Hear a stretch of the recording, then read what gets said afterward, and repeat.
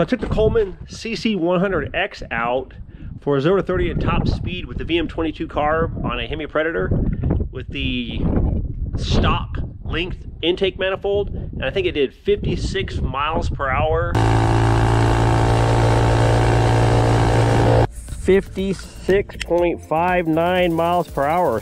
And in the 4-second range from 0 to 30. 4.72. So with the VM22 carb, with the stock length intake manifold, and then with the 1/2 inch intake manifold, it pretty much performed exactly the same with both. So now I think I'm going to do the same exact test, 0 to 30 and top speed, with this bike, with the DuroMax 208. The entire engine stock, except for a VM22, a header pipe, and 18-pound springs.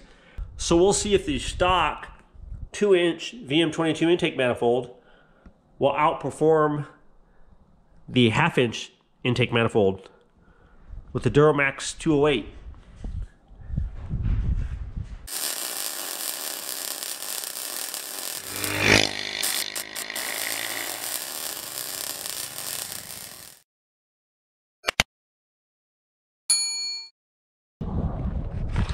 Alrighty, let's go test the 0 to 30 and top speed with the long intake manifold. 0 to 30, DuroMax 208, VM22 with a stock length intake.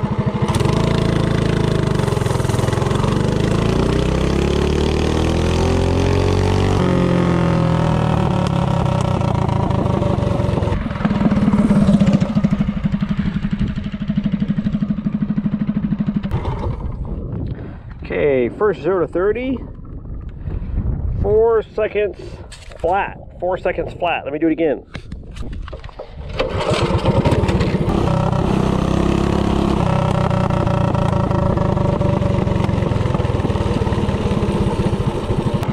Zero to 30, DuroMax 208, VM22, stock length intake.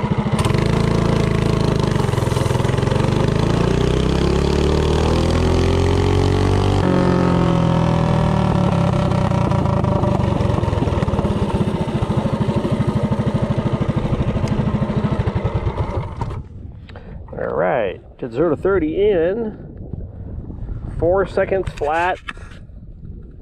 Again, 4 seconds flat. 2 times in a row, 4 seconds flat. Alright, let me do top speed.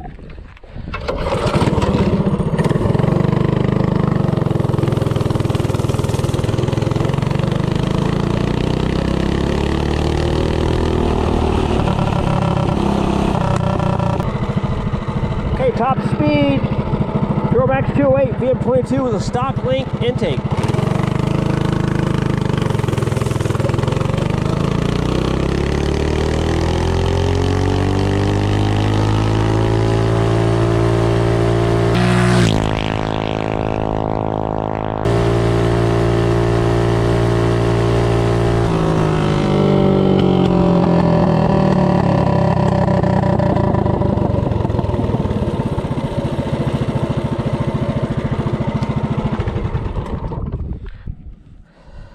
Okay, I did a top speed of 49 miles per hour, 49.48 miles per hour. So let me go change out that intake and we'll do it again.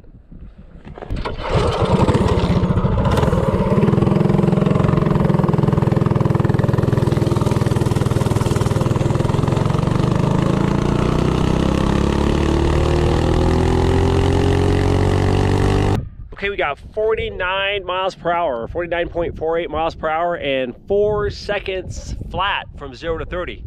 Now let's change out that intake to the 1/2 inch intake and see what it does.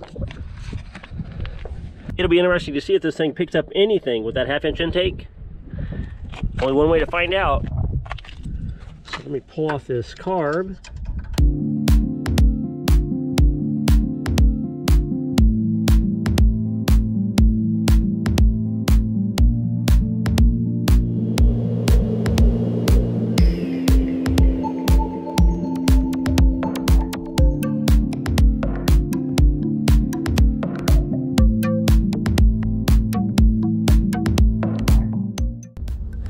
Alright, so the VM22 already has the O-ring.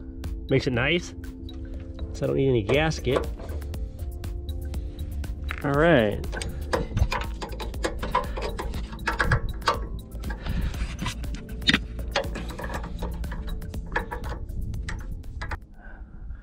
Alrighty, there we go. Let's go test this out for 0 to 30 in top speed and see if it makes any difference.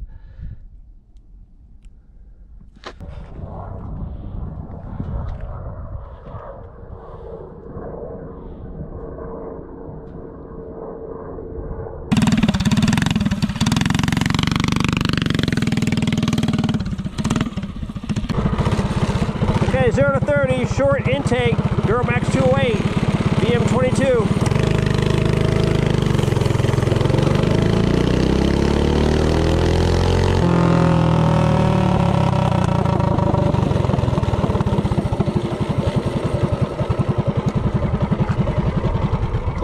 I did 0 to 30 in 4.22. That's a lot slower. Let me try that again.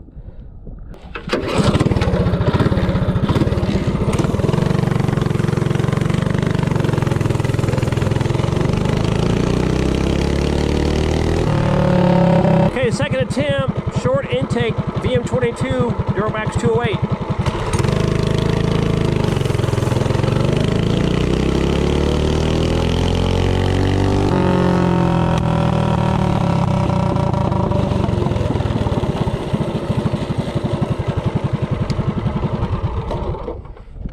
Let's see what it did this time. Okay, 3.98, 3.98. Let me do it one more time to see if I can back that up.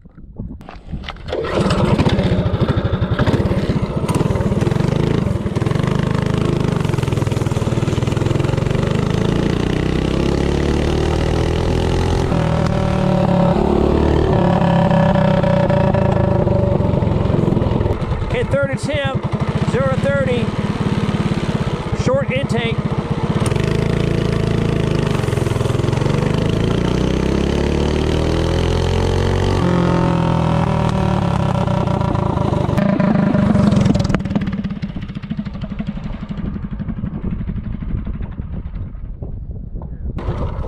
All right, let's see what it did for the third time. Okay, a 4.03. So it's, I mean, they're all very similar in time. It doesn't feel much different. So let me do a top speed.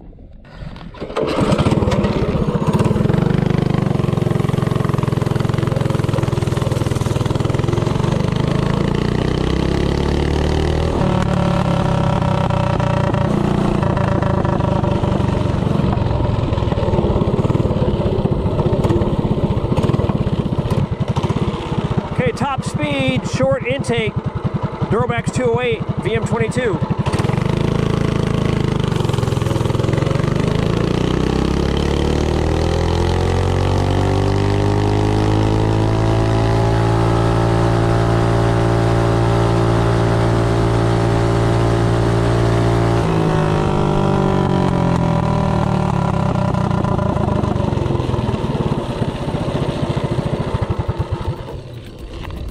Alright, let's see what I did for top speed. Top speed, it did 48.49 miles per hour. 48.49. Short intake versus long intake on the DuroMax 208.